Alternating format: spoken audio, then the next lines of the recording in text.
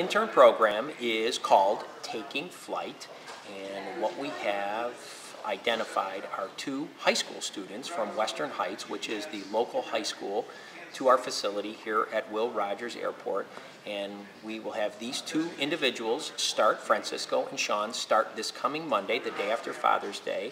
And they will be going through our maintenance, repair, and overhaul facility on a rotation basis for 6 weeks this summer. It'll be paid, and they're learning all about the aircraft maintenance business specific to AAR as well as the industry.